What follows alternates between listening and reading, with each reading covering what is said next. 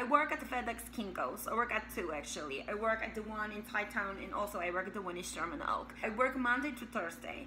Every day, these guys are coming in. It's two guys. And they're coming in and they're only buying one thing every day. They're buying Swedish fish. I'm serious, you guys. I'm not fucking on you.